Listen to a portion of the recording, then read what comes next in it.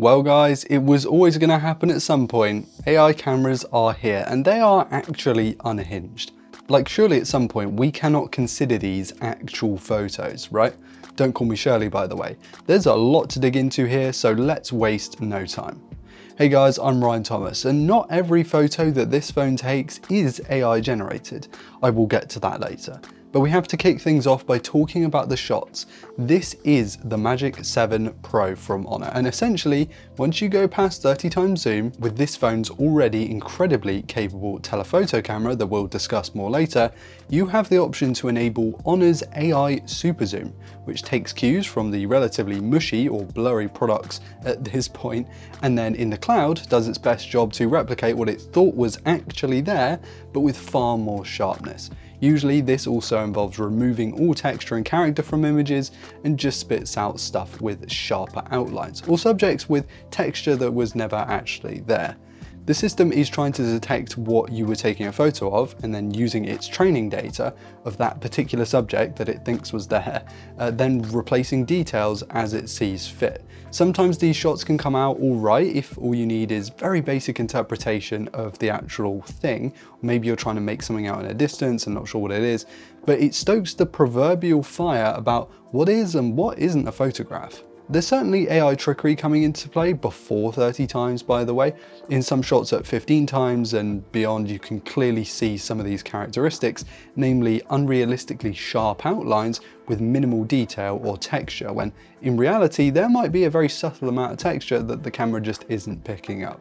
And this just gets exacerbated the further you pinch in, right the way out to where this phone tops out, which is 100 times. Pretty insane. In some cases, this can actually be really useful. If you're trying to work out what something is in the distance, you don't need a good photo of it, you just need to work out what it is, then this is pretty good for that. Having something this thin in your pocket that can super zoom in is very handy, as long as the AI actually does know what it is looking at and spits out an accurate representation. Now, I mentioned that the telephoto camera hardware is already very impressive on its own, and that is one part of a very, very powerful camera system here. I would go out and buy the Pixel Pro or the Galaxy Ultra in a heartbeat if it had this kind of camera hardware. The telephoto camera is a 3x or a 70mm-ish 200 megapixel setup with a massive 1/1.4 inch sensor. The main is a pretty huge 50 megapixel 1/1.3 inch sensor, and the ultra wide is a 50 megapixel 1/2.88 inch sensor, so really not that big on the ultra wide.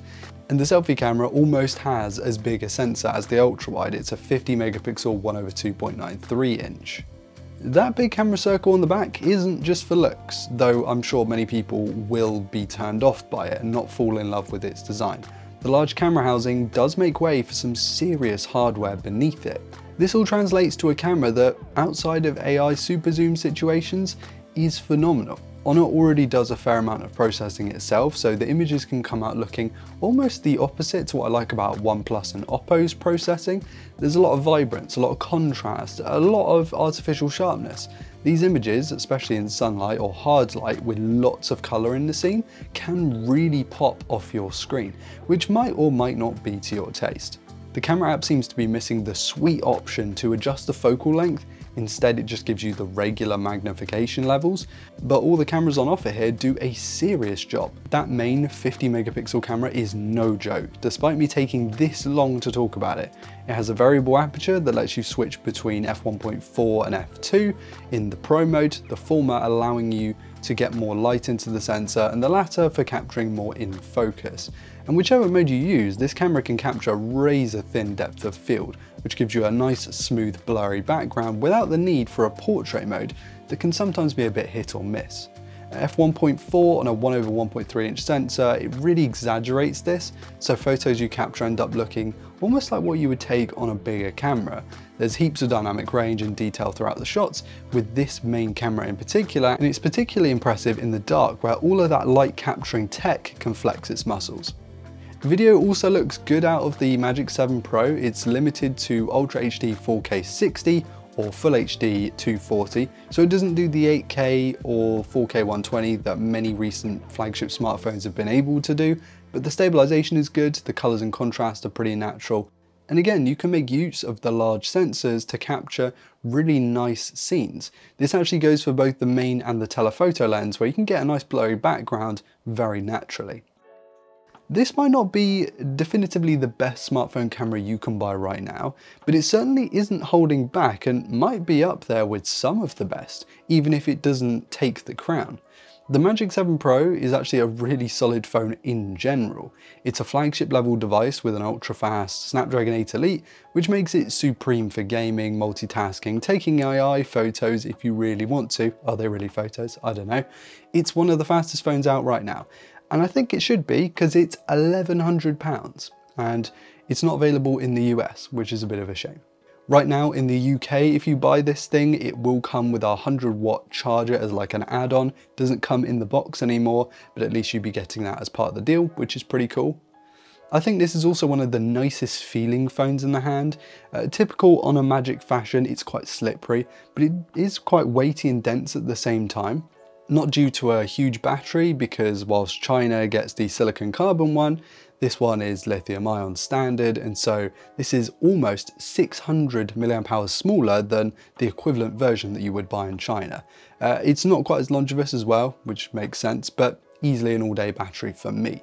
The 120Hz LTPO OLED is phenomenal, the 100-watt wired and 80-watt wireless charging is ace.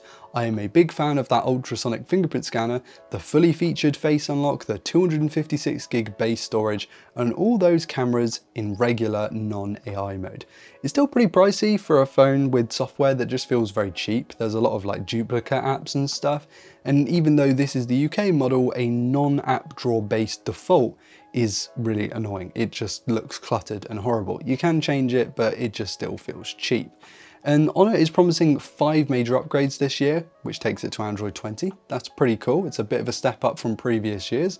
Not a bad phone this, not at all, but maybe not the best you can buy. As someone who loves photography and videography, who grew up with cameras instead of smartphones to capture my view of the world, this AI camera situation sort of makes my stomach turn a bit. I'm always going to be in favour of something that captures exactly what was there, or that does do limited processing, but it isn't up to me. This is something that needs to be seriously considered by not only enthusiasts, but consumers in general, because everyone takes photos on their phones. It's not just limited to photographers, and it's going to impact more than just the keen shutterbugs. Soon enough, we really going to be taking photos or just capturing something and having AI generate what it thought was there or what it wants us to see? Now, thankfully, this is an option right now, but how long before it isn't optional anymore? This one requires your feedback, so please let me know in the comments what you think of this whole AI photo debacle. Is it a photo? Is it? I don't know. I don't think these can really be considered photos anymore, and not everyone, of course. You can take photos with your Honor Magic 7, but the ones that are sort of AI super zoomed, that's a little bit tricky for me to answer. Call me old-fashioned, but I like to just take a normal photo, and if it's a bit blurry or if it's a bit soft, so be it. I mean, why am I expecting this to shoot 300mm long shots? It's just not going to happen. Whilst you're down there debating this in the comments, be sure to hit like if you enjoyed today's content, and of course subscribe to never miss another upload. Thank you so much for watching this one. I've been Ryan Thomas, and I will catch you later. Cheers.